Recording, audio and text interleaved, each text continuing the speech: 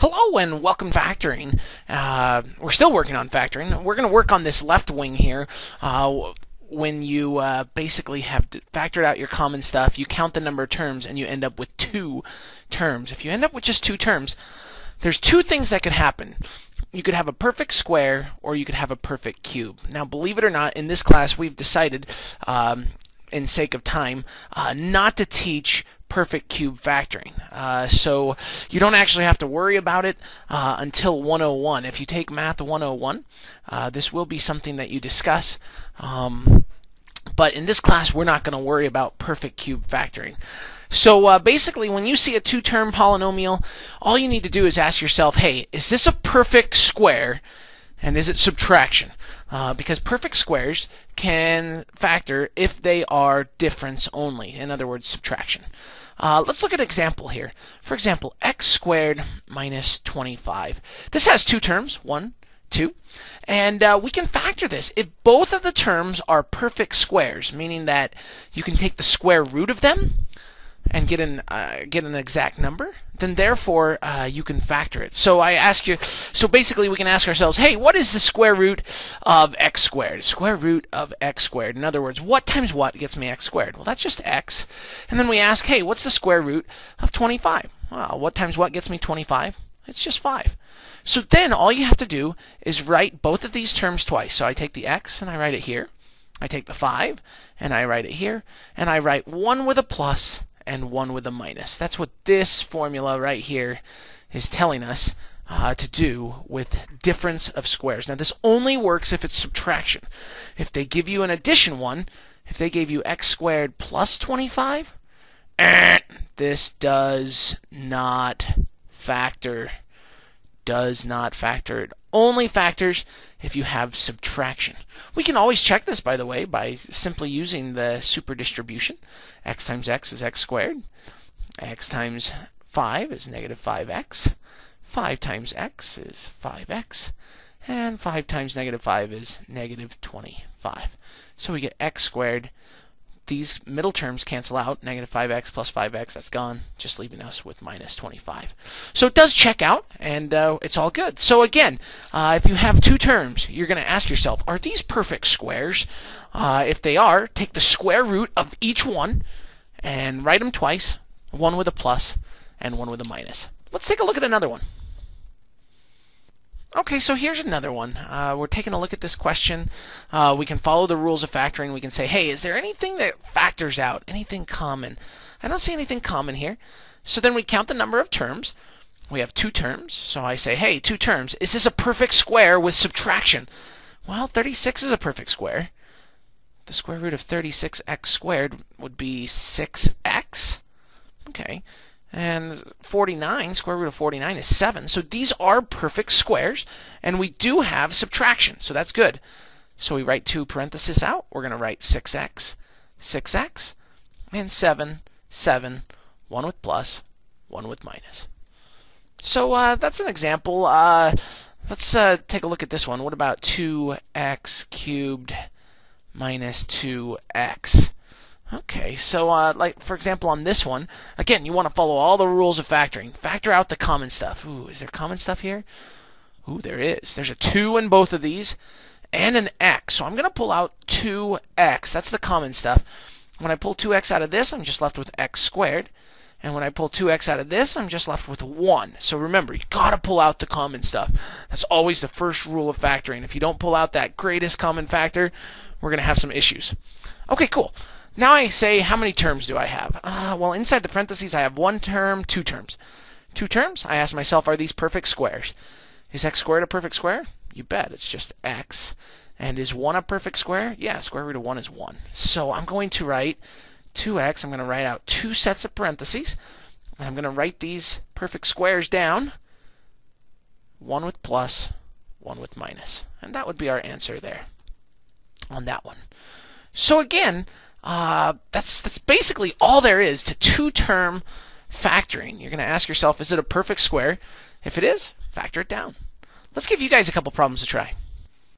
Okay, so here are 4 problems for you to do. Take out your video notebook, go ahead and push the pause button, and work through these 4 problems here. Make sure that you can factor 2-term polynomials using all the rules that we've discussed. Okay, good luck. Okay, welcome back. Here we go. We've got x squared minus 100. So first thing I do is factor out all the common stuff. There's no common stuff here, so we can just continue. I count the terms. Got 2 terms. I ask myself, is it subtraction, and are these perfect squares? Yes, yes, yes. So the perfect square of x is just x, and the perfect square of 100 is 10 times 10. So we would write this with 2 parentheses. We're going to write x, 10, 10, 1 with plus, 1 with minus. Okay, good. Next one. Are these perfect, any common stuff? There's no common stuff here. Are they perfect squares? So 4y squared. The square root of 4y squared, 2 times 2, and would just be 2y. Okay, that works. Square root of 81, that's a perfect square. It's 9 times 9. Okay, good. And it is subtraction, so we're all right here. And so I would just write out 2y, 9 and 9, 1 with plus, 1 with minus. Hopefully you're getting to see that pattern. So, number 3, any common stuff? No common stuff. I ask myself, how many terms? 2 terms. Perfect squares. Are these perfect squares? Square root of 9z squared is 3z. Yeah. Square root of 25. What times what gets me 25? 5. Good. Ooh, however, we've got addition here. You cannot factor perfect squares if they are addition. You cannot do sums of squares. You can only do difference of squares. So therefore, because this is plus, we would say that this does not factor. So be careful on that. If you see a plus, those do not factor. Okay, number 4. Factor out the common stuff. Any common stuff here? It looks like a 2. So I'm going to factor out the 2. That leaves me with 16x squared minus 25. Okay. I've got 2 terms. Are they perfect squares? I think, yeah. The square root of 16x squared would be 4x, so that works. Square root of 25 is 5.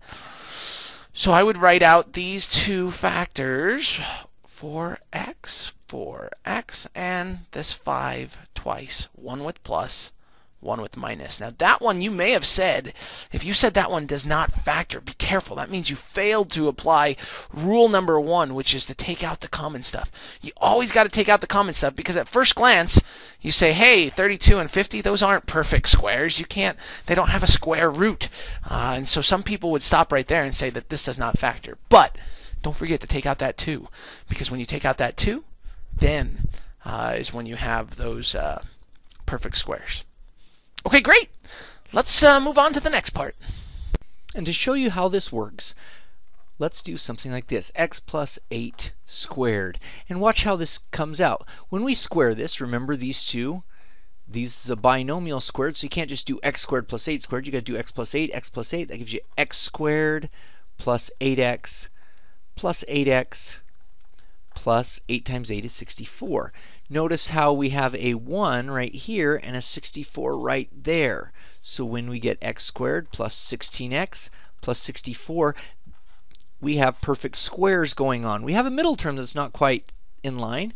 Let's do another one and see how this works. 3x plus 7 squared. If we square this out, we get 3x plus 7, 3x plus 7.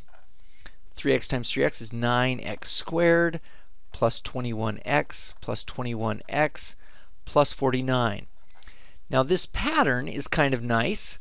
In this pattern we see that, hey, look, there's a perfect square and there's a perfect square, and that these guys are always the exact same. So there's 2 of those. So this pattern then is 9x squared, so the first one squared, and then this times this doubled, that's 42x, and then that one squared plus a 49. And it works all the time. See, x times 8 doubled, 16 in the middle. The reason this is beneficial is that you will run across some very large problems, such as 121x squared plus, I don't know, 110x plus 25. Something like that. Now, if you were to see this problem based on all the methods that we've done previously, you would be like, ooh, wow, 121 times 25, and you actually write that big number up. And then you do all the factors, and you figure out how to split the 110 up, and it'll be a 55 times a 55, and then you break it down like that. If you happen to recognize that this number and this number come from this list, look, there's a 121 and there's a 25 right there. It is possible that this guy right here is a binomial perfectly squared. So before you go and try the AC method, just give it a try and say, hey, I think it could be an 11x and a plus 5. 11x plus 5. I'm just going to take a shot in the dark and see if this will save me some time and effort, and just double check. The only thing, we know we're going to get the 121x squared, and we know we're going to get the 25. So let's just check 55x equals 110. We are now done. And you can write it like this if you'd like to. This is the same way. You can write it like that. We'll give you another one. Show you how that works on another one. 36x squared minus 84xy plus 49y squared. Now again, if you were to just do the AC method, you would take 36 times 49 and you get something like 1,764, something like that. And then you'd have to break that apart and find all of its factors to see what would add up to 84. Here, if you can identify, hey, that guy, look at that. 49. Hey, look at that right there. That's marvelous. Let's give it a shot. Let's try 6x, 7y, and then this is a minus sign. So if it's going to work, it would look like this. And see if that will work. 6x times 6x, yeah, that'll give us that. 6x times negative 7y is negative 42. We'll have two of those. So that'd be a negative 4xy. We're done. It just saved us a ton of work to do that. Now that won't always work, and you do have to double check to make sure that you get this middle term correctly. But if you have a perfect square here and a perfect square here, it is possible and could save you a lot of time if you actually look at this and say, hey, is this trinomial a perfect square of a binomial? Give it a shot. That could save you some time. Good luck with that.